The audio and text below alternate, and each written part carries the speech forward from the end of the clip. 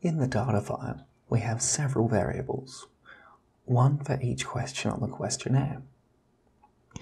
If we look at the value labels, we can see that a 0 was entered if the participant said the statement was false, and a 1 if they said that the statement was true. If I change to the data view, I can see that the first participant rated all of the statements as false. To calculate the Kuder-Richardson 20 coefficient, we open up the Analyze menu, go to Scale and Reliability. We move all of the items into the Items field. We open up the Statistics menu and select Scale if item deleted. Click Continue to close the menu and OK to estimate the coefficient.